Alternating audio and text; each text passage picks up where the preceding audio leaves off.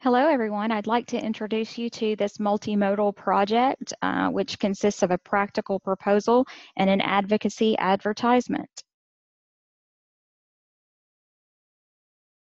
So just an initial overview, the practical proposal is a written paper that will be at least 750 words, not including the works cited page.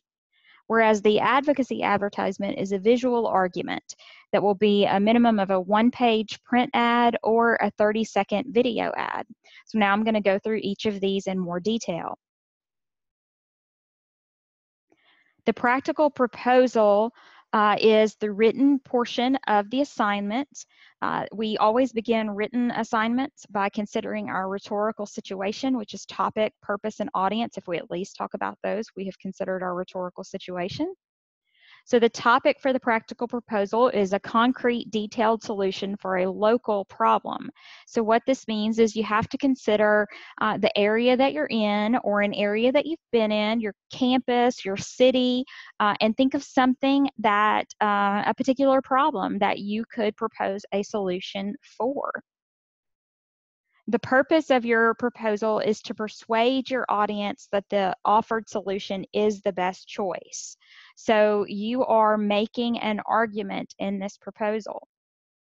Your audience is the person or group of people, entity, organization capable of making the change, capable of making the decision and implementing the solution that you're proposing. A practical proposal requires 3 sections, and you're actually encouraged to use section headings in the written document.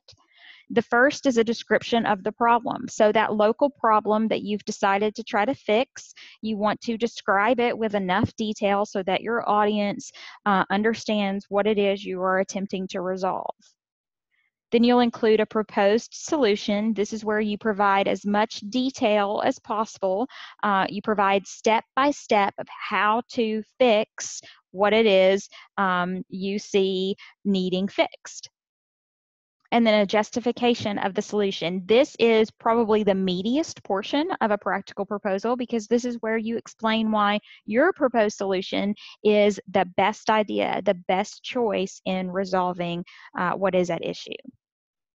So this argument must have research to back it up, and you must properly document that research.